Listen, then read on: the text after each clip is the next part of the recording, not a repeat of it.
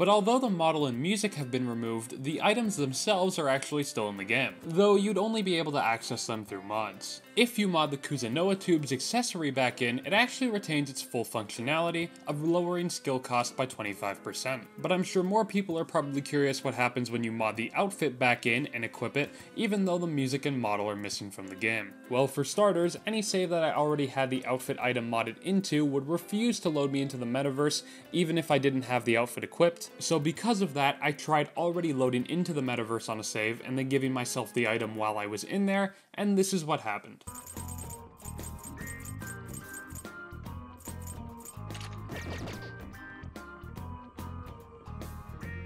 That's cool. Yeah, no, that's fair. No, I understand why you would do that.